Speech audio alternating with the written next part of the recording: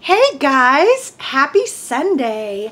I am playing with some Chalkology Paste today in this lovely color called Currant Jam. It's a new color by Couture, and I'm going to be putting Chalkology Paste on a transfer that says home. This comes out of our Happy Camper Designer Template series, and I'm going to be using the Couture multi-purpose tool to stir things up. So let's get started. This is going to be a really quick project.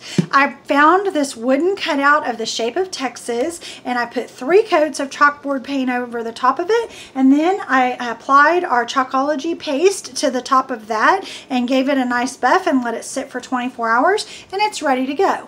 So I'm going to take our home transfer and I'm going to remove that off of the backer sheet. Remember, these are reusable, and then I'm going to just fuzz that up. Just going to place it on a nice clean towel and give it a couple of passes so that it removes a little bit of the sticky off of the back of the transfer. That way it's still reusable, but we're not going to have it stuck so much that we can't get it off. I'm just going to eyeball this. We're looking for close to center, but not, it does not have to be perfect at all.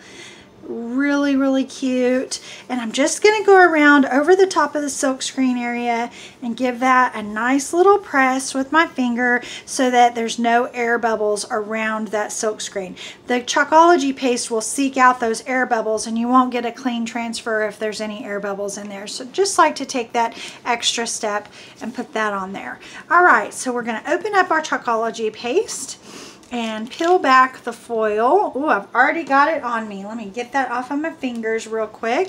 I'm going to give it a little stir with the multi-purpose tool, and that is perfect consistency. You want it to be the consistency of yogurt or sour cream. If it's a little dry, you just add a little spritz of water with a mister, but this one seems to be perfect consistency, so I don't need to do that. Just wiping some of the excess off of there.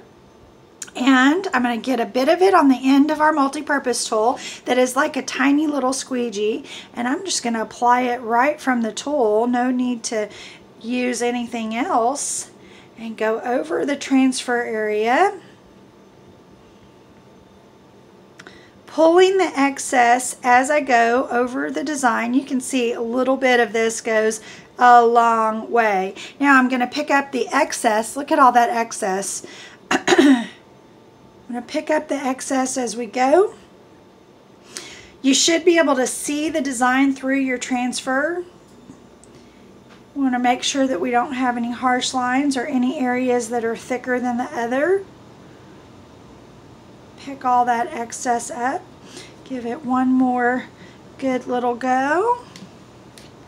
Set that tool aside, and here we go for the reveal.